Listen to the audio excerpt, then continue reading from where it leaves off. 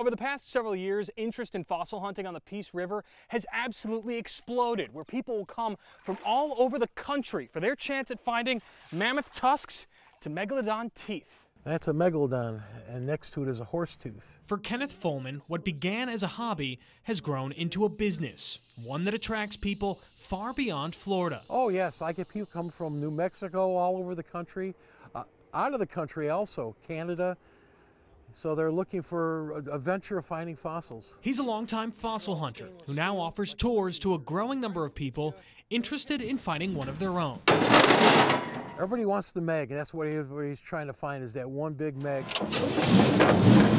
He took us on a swamp buggy to an undisclosed tributary of the Peace River. Don't ask for people's locations, because everybody has their secret location. All right, when you get all your gear, follow me. This could be a little slippery on the edge of the bank. Here we learned how to search the creek bed for fossils and how to sift through every shovelful.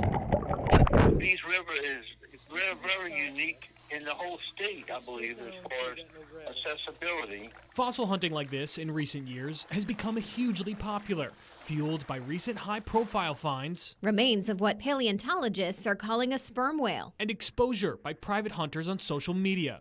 Over the phone, Louis Stifel from the Lee County Fossil Club explained how this affects the amount of fossils left to be found. And then there's a lot of Facebook fossil sites, groups, and a lot of people join them.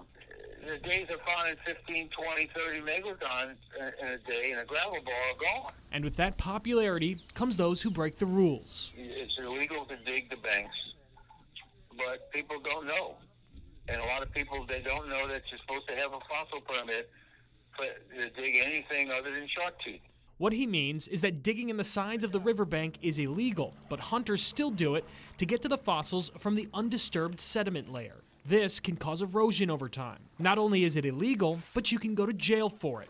That's why licensed guides like Ken do their best to educate people along the way. It is competitive. It takes work, it takes time. You going out there, researching the area, finding that gravel. Gravel's what the fossils are in. Reporting from the Peace River, Alex Howard, NBC2.